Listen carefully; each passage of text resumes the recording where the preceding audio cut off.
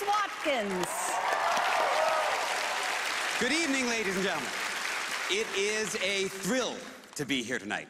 We're going to attempt a little experiment this evening using two things, a deck of cards and your imaginations. Now, for this experiment, folks, we use a new deck of playing cards, and we use a new deck of playing cards because when we get a new deck of playing cards, they are arranged for us in what I call perfect new deck order. Now, we're not going to use all of the cards for this particular experiment. We are going to begin tonight with the clubs. And I'm going to place them one at a time into this glass so you can all see them nice and clearly. That, of course, is the 10. We have the 9, the 8, we have the 7, 6, the 5, the 4, the 3, the 2, and, of course, the ace.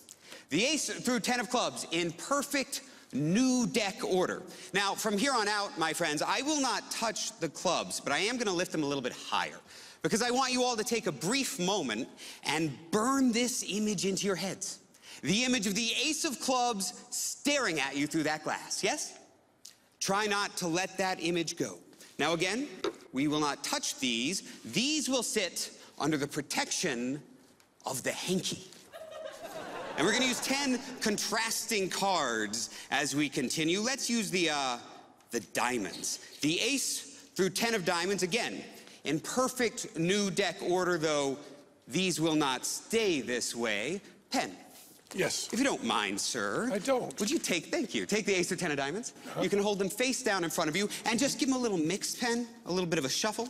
That's right. It doesn't have to be anything fancy, sir, but if you would, make sure you completely change the order of those 10 cards. I will. Do you feel like those are adequately shuffled? I do. Would you hand them to Teller, please? Teller, if you don't mind, give him another cut, just for good measure.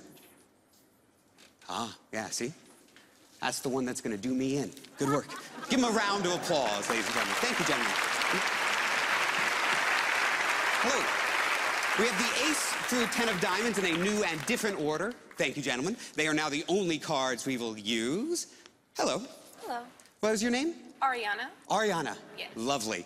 Ariana, I'm going to move my finger around this fan just like this. And as I do that, as I move my finger around the fan, I would love it if you would simply call out the word stop at any point. Stop. Right there. We're going to take that card, Ariana, turn it over, and put it right back in, yeah?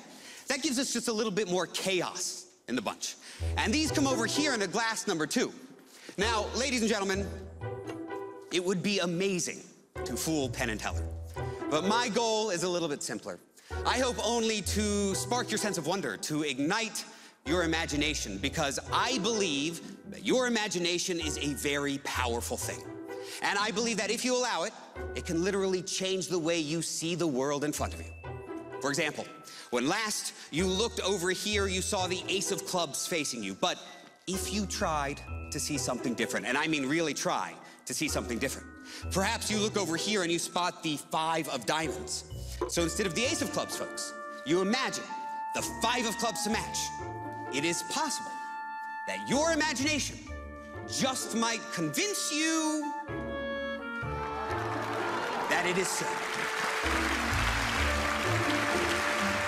And even though you know behind that ace of clubs sat the 2 of clubs, if you tried to see something different, perhaps you look over here behind the 5 of diamonds and you spot the 8 of diamonds.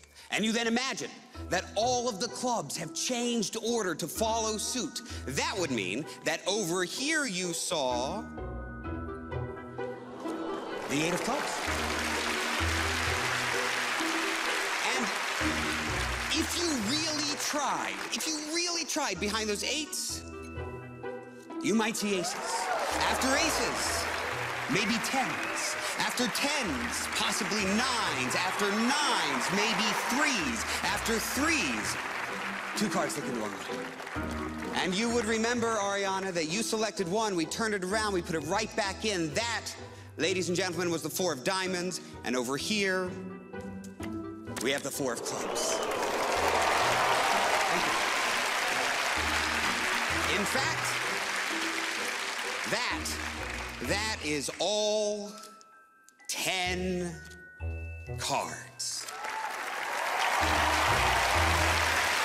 Thank you very much. Yeah, well, we both love this. Oh, we both thank absolutely you. love it. We're both very sympathetic to the whole trick. It's just wonderful. But I got to tell you, this is something that's often forgotten in magic. Magicians get a really wonderful trick, and they try to add so many jokes to it, or add a story to it, or say, these aren't actually cards. These are my Tibetan masters on sleds going down in fire. What I love about this, it's like TV's Law and Order. It's just procedural. Here's what I'm going to do, and I did it. Right. I really like that. It's often easy to forget with magicians that simply doing the trick and explaining it as you go is a wonderful way of doing it. We loved it all the way through, and Teller and I have been known to lie, but in this case, we're not two-faced. We're telling you the absolute truth. We just loved it from beginning to end, man. Terrific. Well, thank you very much, gentlemen. It's a thrill. Wait, was there some sort of code word in there? There might have been. Man, that's good. So you understand that they know how you did? I do indeed, and they do indeed. Man, you guys are good. All right. Wonderful, wonderful act. Thank you very much.